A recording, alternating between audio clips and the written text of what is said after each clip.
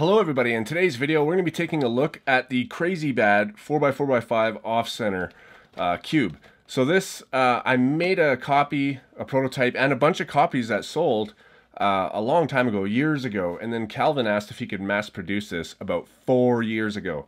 I said sure, and then he never did. And then all of a sudden 4 years later I'm seeing pictures of it, so I guess he did, and he sent me a bunch of the copies. Now this is what you would get if you bought it in the actual store. It comes in a nice clear box. It's got the Calvin's logo, Calvin's puzzle logo there, and then my CrazyBad logo is actually down in there.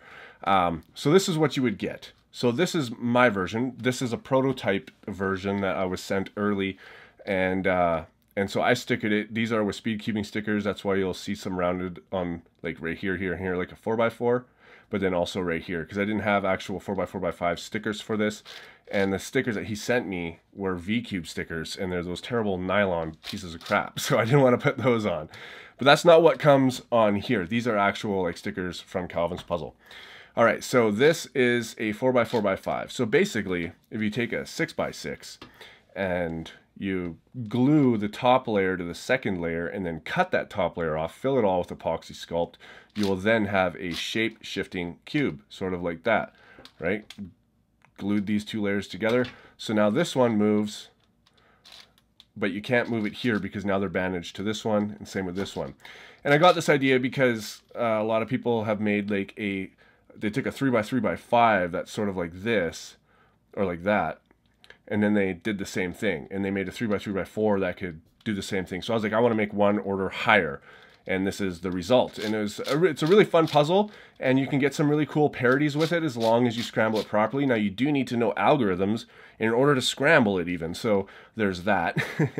But basically once it's scrambled, it's like a 4x4 solve, and then these two top layers are just completely scrambled, and you have to solve them together because you can't solve them independently. You have to solve these two together by paying attention of what's already done, placing it properly, doing an algorithm, and kind of rebuilding the two layers as one. And it's a little bit more difficult than it may seem as long as you scramble it properly, and you can get some parities from that.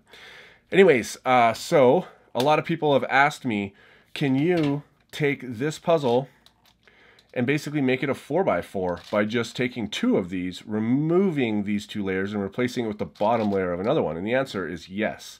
So that's actually where I got this 4x4x6 from. So if you just replace this top layer with these top two layers, then you'll have two of these, right? So, and people say, well, would the 4x4 be good? And the answer is no. It is not a good 4x4. And the reason for that is because you have double the amount of wing edge pieces on the inside, and you only need one, or like one on each side, sorry. There's two on each side, so obviously that, plus there's like absolutely no reverse corner cutting whatsoever with this, and it just locks up. Not to mention you will pop it very, very easily if you were to speed solve this thing. But you can take them apart and put it together as a 6x6 and a 4x4 if you would like. All right, so you can get these everywhere. Currently, you can get them on the Cubicle.us. They're $29.99. I remember other mass-produced puzzles I have from Calvin's were like $36, so that's actually a pretty good price with this.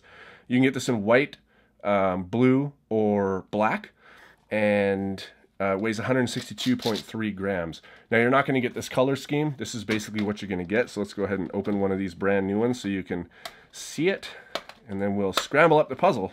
Come on. I just clipped my nails for this video, that's why. All right. So this is what you get. The usual packaging, and then one of these. I prefer yellow on top, you know, classic color scheme. Calvin doesn't do that, so I mean that's his choice. It's his company. He's the one producing it. So this is what you're going to get. And in terms of the way this one feels right out of the box, I've never opened that box before. It's really, really smooth.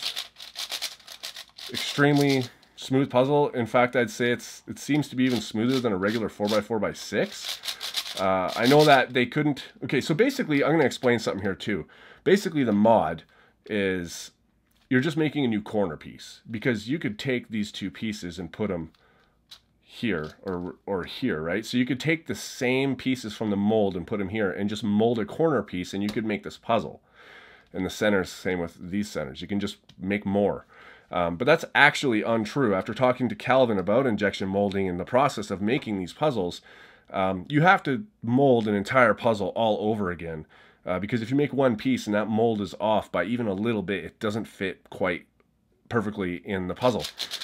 So even though this mod is technically just a corner piece with extra pieces from a 4x4x6, the whole process of getting this mass produced is exactly the same cost as anything else. And there was a post on the Twisty Puzzles forum about this, and some people were ragging on me saying, he doesn't deserve that or something like that. I'm not sure why. I mean, they were saying that it's hardly a mod, who cares? But so is the Fisher cube, and everybody respects Tony Fisher for it. So is turning a ball or a cube into a ball. It's just an easy mod. Didn't invent a mechanism. So yeah, I don't know why they're spreading that kind of negativity and hate around over a puzzle on the market they're not forced to buy. Anyways, I just wanted to get that off my chest. Anyways, so let's go ahead and scramble this thing up. Okay, so the first thing you want to do is scramble these, because as soon as you start scrambling these, you're bandaging, and you don't want to bandage the same colors together. So even if you go like this is too easy, because now you solve it and it's one move back. So let's go ahead and swap some things. Let's go like this and just apply some cuboid algorithms. I'm not going to say the algorithms as I do them. So now that's like this. Let's turn it like this. And let's turn it like this.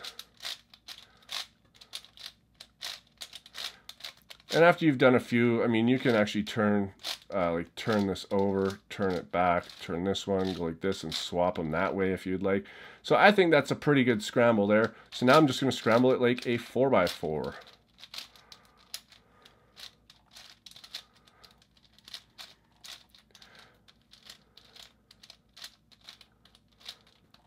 All right, so I'm going to call that a scrambled CrazyBad 4x4x6.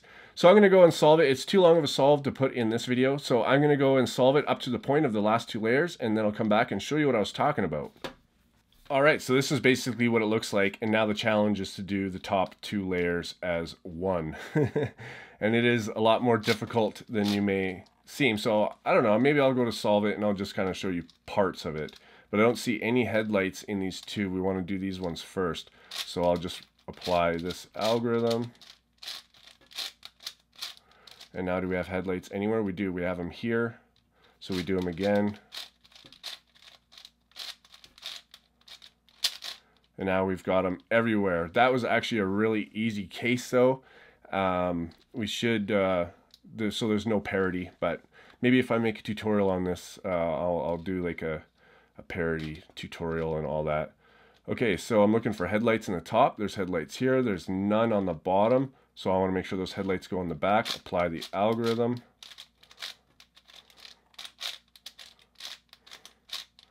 And now there should be two sets of headlights, like this.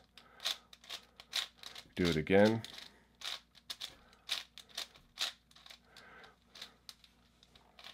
Okay, so now we have to realize, where do they go? So these can swap here.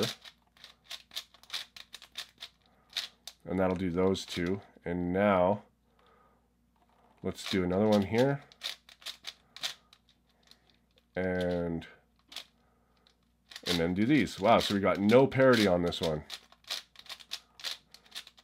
That was actually a really easy case. And now we just have this little parity here to deal with. Wow, so no parity on that one. So anyways, I'm going to upload a solve of this at some point. I think I may have of the other one, the original one. But anyways, that is the cube, guys. It's $29.99 on the Cubicle.us. Links at the top of the description. And you could even get it cheaper if you use coupon code CrazyBadCuber at checkout. So I want to thank Calvin's Puzzle largely for mass producing this. I wasn't expecting it after 4 years of silence, but it ended up happening, so that's great. I also want to show you guys that there is a Fisher Cube variation of this as well. This is the prototype of it. It's the same but unstickered. It's exactly the same. I haven't gotten around to this one yet, but when I do, I'll make a video on this one. All right, guys, thank you for watching, and I'll see you on my next video.